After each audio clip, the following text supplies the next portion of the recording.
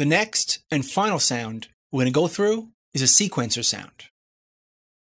Right down here, and it's the first one, called 2 notes. Now the sequencer ones play a sequence on many different notes just by holding down one key. Let's hear what this one does.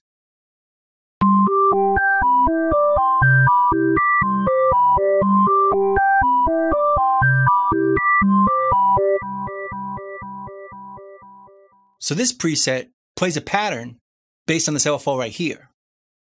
LFO 1, let's dissect it and break it down. There's no sub and no noise. But we have oscillator A and oscillator B. Let's see what oscillator A is doing.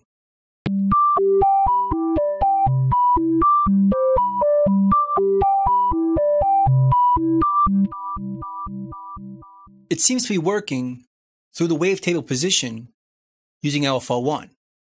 Let's hear oscillator B.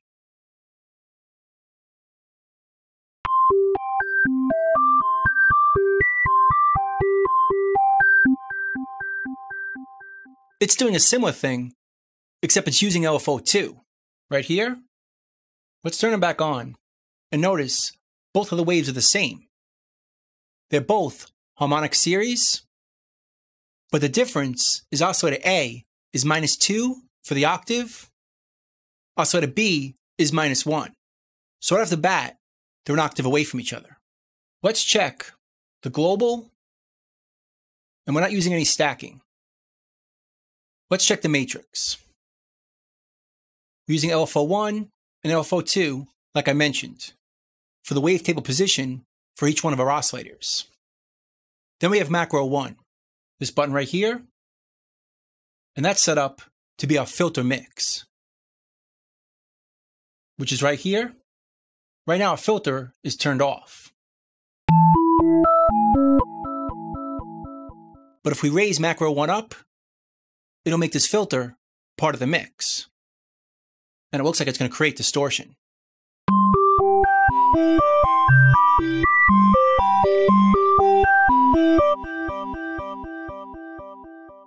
Using the sample and hold filter right here, which is under miscellaneous, sample and hold, that's creating some distortion for oscillator B. Let's turn this off. Then we have macro 2, which is the delay wet. Under our effects, right here, it adjusts this. So if we pull this down, we shouldn't hear any delay. It's dry, bring it up.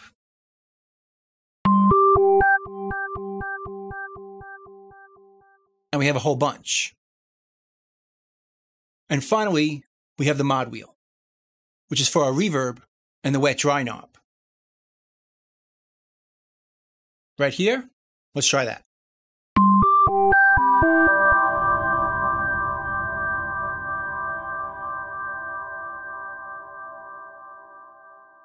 That's a pretty long reverb.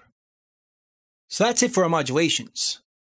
But let's go back and see how it's creating this pattern using the wavetable position. Let's turn B off, and let's just hear A. Now let's turn off the delay for now. Let's go to LFO 1, and here's our pattern.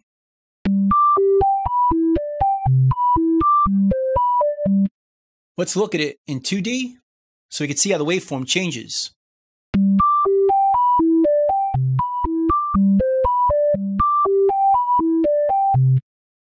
Each waveform is a different size, creating a different pitch.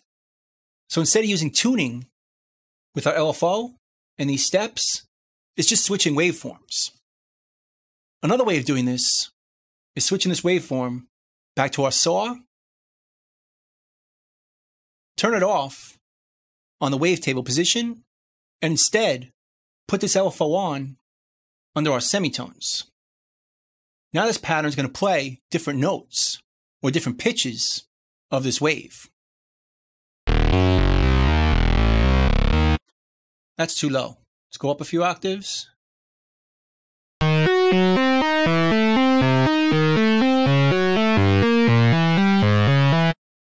Creates a similar effect.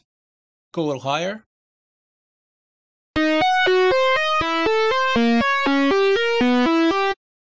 But instead of using wavetables, we're changing the pitch of this one wave.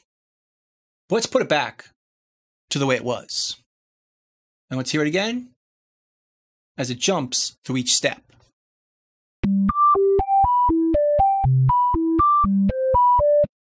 And of course, we can draw this or redraw it just by moving these around.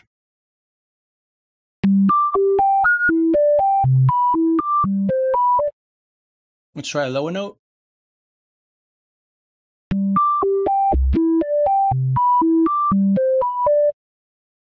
Bring this one up higher.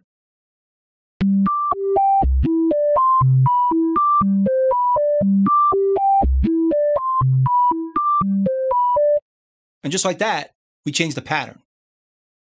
Bring this up a bit.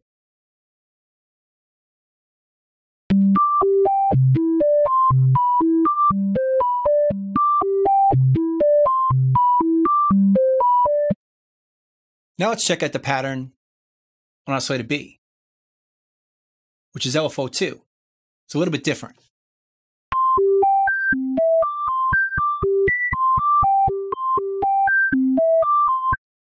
Let's view it in 2D.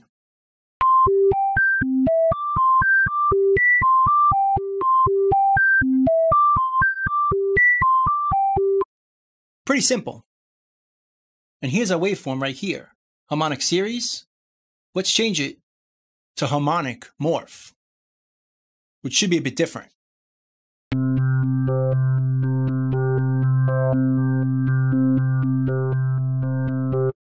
Bring it up a few octaves.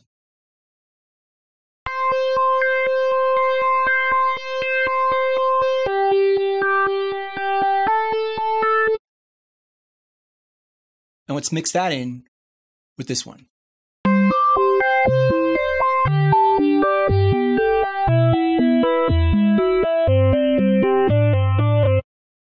Let's bring some distortion in right here.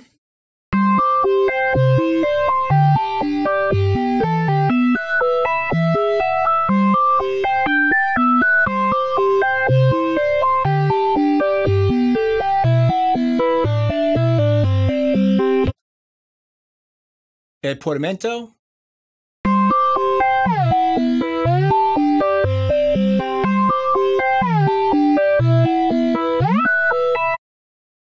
I think you get the idea. Let's put this back. And this is how it started.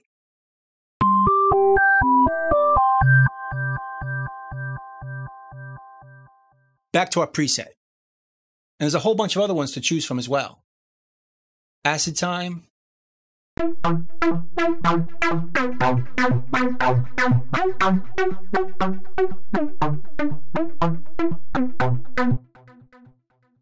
Big fat squeezer.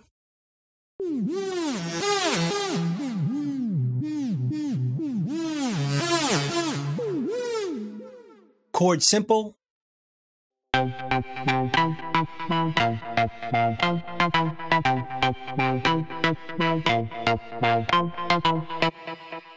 The list goes on and on, but all these presets are worth exploring and tweaking them for your own personal needs. So anyway, this is Serum Explained. Hopefully, you have a better grasp on the synthesizer, and I hope you explore this synth as much as possible to get the best possible sounds for your productions. So I'll see you next time.